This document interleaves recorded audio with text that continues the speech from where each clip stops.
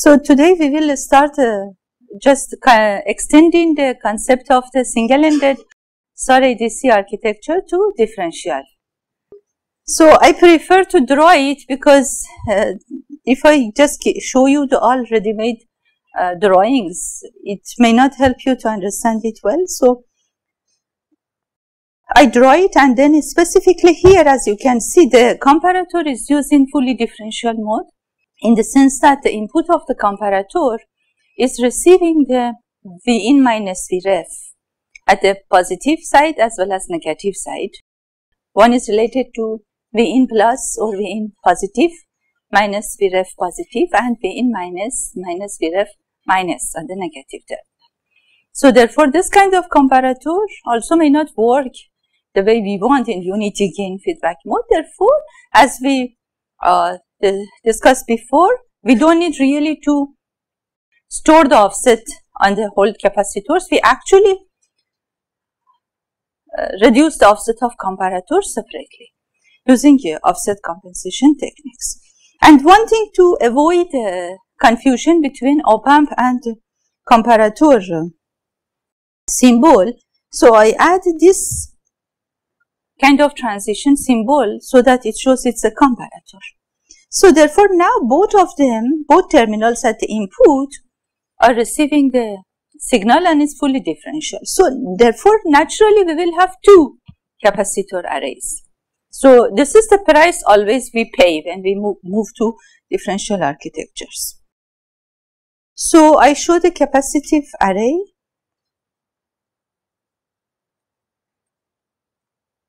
I show only 4 capacitors of this array for simplicity, and I show dotted lines,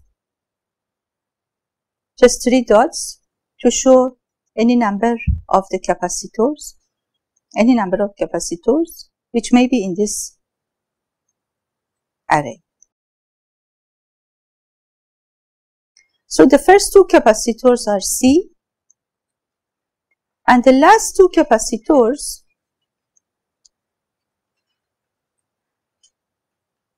are the largest capacitors, and sizing is binary weighted. So the top plate of capacitors, same as single-ended, can be connected to ground, can be connected to V full scale, can be connected to input signal, which is now Vin positive. So therefore, so this is the arrangement for connection of top plate of the positive side capacitors. So here there is a switching arrangement, therefore we have vertical lines also, which shows the other switching arrangement for top plate. So these are all connected.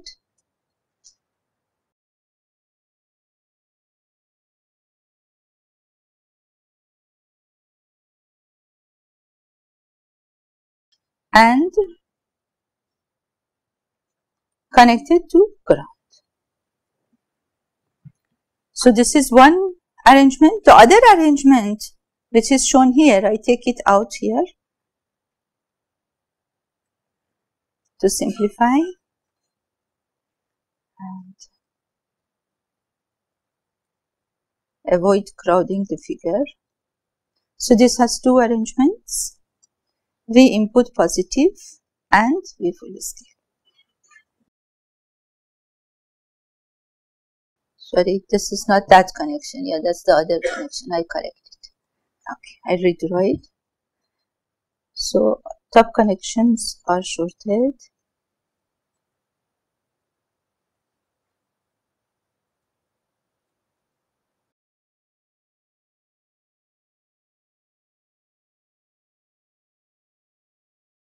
And they are brought to this point.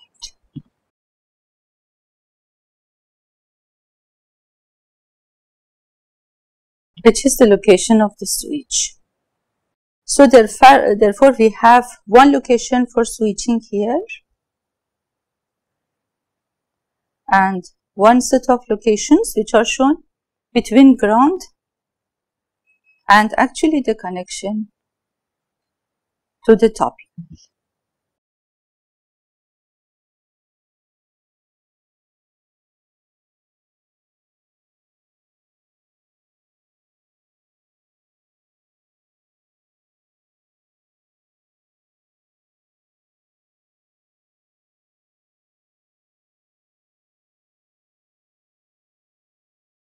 It can be understood. Yeah, so we have similar arrangement at the other side.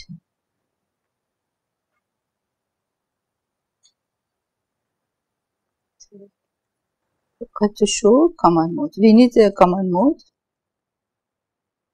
at the beginning to set at the input of the comparator. This is also kept. So we have now dual on the other side.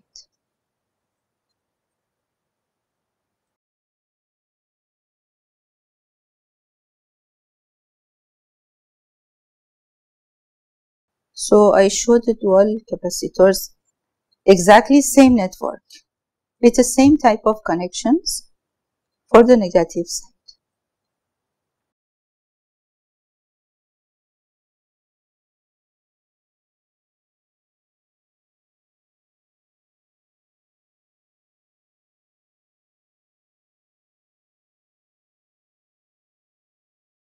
Here I have more space, so I make it bigger so that the upper part also will be understood using this.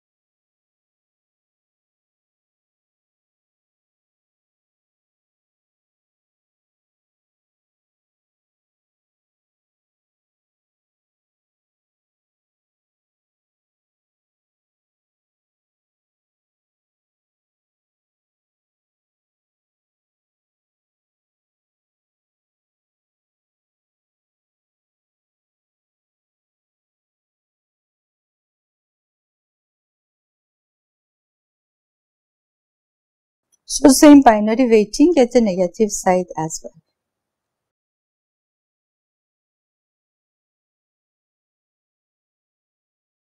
So this is the arc.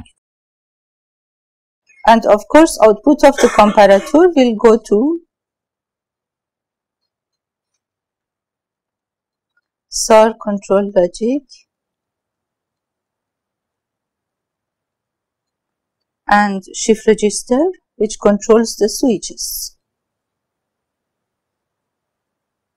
So I just use arrow to show the control to avoid crowding of the diagram. And then output bits will come here. Bn-1 to B0. So it's a similar arrangement. We have either ground connection, we have common mode connection, and we have input connection. And B full scale. Common mode is only extra here, which is shown for the comparator. Okay, so because I have some space, I try to accommodate the connections right over here. So this is generic, therefore I write first phase over here So in the first phase, we want to eventually store or sample the input. So therefore, we are tracking and storing the input. We have VCM connection active and input connections active. Therefore, top plate will be connected to the inputs. Here in this arrangement, I have shown 2V full scale, but now will be connected. So that's why I write here. When I write here, say for example, VCM and comma V in P. Similarly, VCM and V in N. What I mean is that the switches are connected to this voltages, top plate and bottom plate.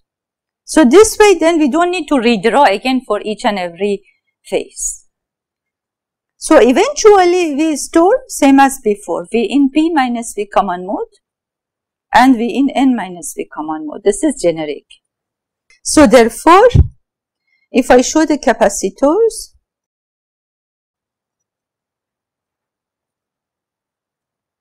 say the positive side capacitors will be V in P on the top, VCM at the bottom plate.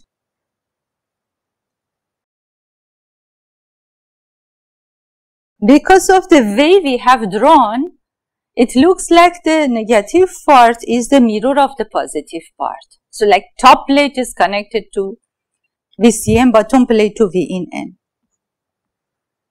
But practically, as far as the comparator is concerned, it gives you same equation for the voltage at the negative terminal as compared to the positive terminal. Only one is with respect to V in P, one is with respect to V in N. That's the only difference. And Vref N and Vref P. Therefore, when I show for the negative part, I am following the same directions of the main diagram. Therefore, top plate becomes VCM and bottom plate becomes V in N. So therefore, this is compatible with the directions of the capacitors we have shown in the diagram. Okay. So this is phase 1. So now phase 2. So for other phases, I move to the next page. So this is very similar to single-ended. I just, to avoid any confusion, I'm just writing it. So we disconnect now the switches from common mode, and then also we have connection to ground. So therefore, now what will happen is, we have this kind of connection, for example, for the top plate. So here I write disconnect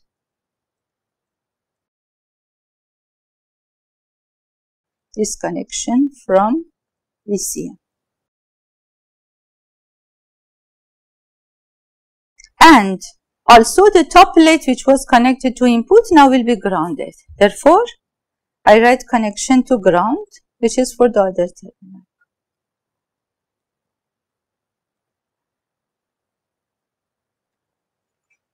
So therefore, we will have this arrangement.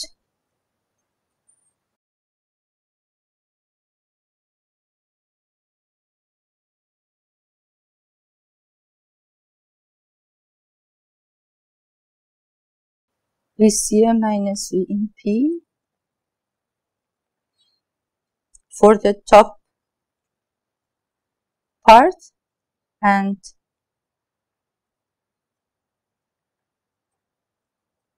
for the lower part becomes VCM minus V in. Again, I am taking care of the directions of capacitors. And then now it's the effectively last phase when we establish the input minus reference. Reference I is an integer number depending in which cycle of or which bit we are. So we are generating n bits one by one. So therefore, I show it in general. So therefore, this is generation of Vref I by charge redistribution.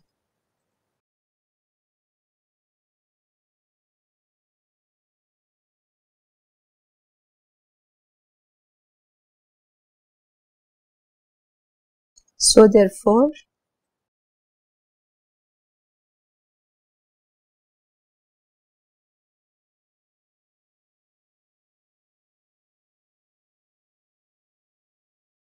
I show it in that way.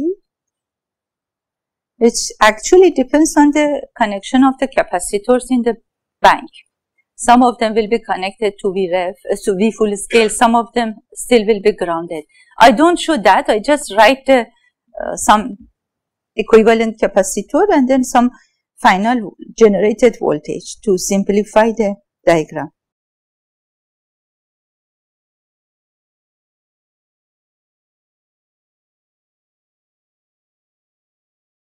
So I is the bit number I that we are generating, corresponding to cycle number I of the bit generation.